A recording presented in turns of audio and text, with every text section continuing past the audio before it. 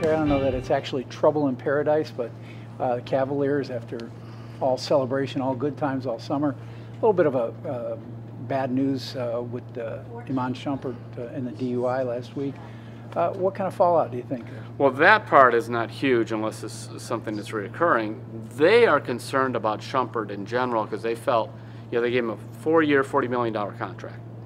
He did not have a good year last year.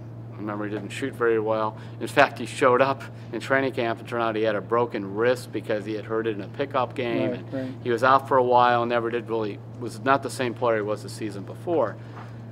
Now, they're counting on him to really bring some depth in the backcourt for a couple of reasons. Dellavedova's gone. You've got a rookie coming in Felder.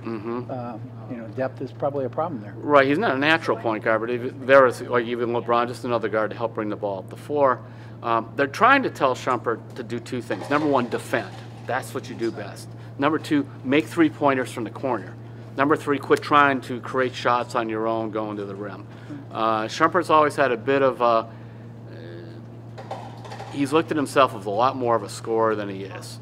So I know at the end of the season, that was one of the discussions they had with him, is make three-pointers from the corner because you're going to be wide open, and really defend, and don't turn the ball over, and then you really fit in. You are a role player here. You may be played like a starter, but you're a role player. So he is a player to watch when the season begins because simply they need some depth in the backcourt, and he's the kind of guy that could do it. And he's had a little bit of injury history, a lot of history. Too. He's had knees. When they traded for him, he had separated shoulder. Right. So that's the health's a concern there.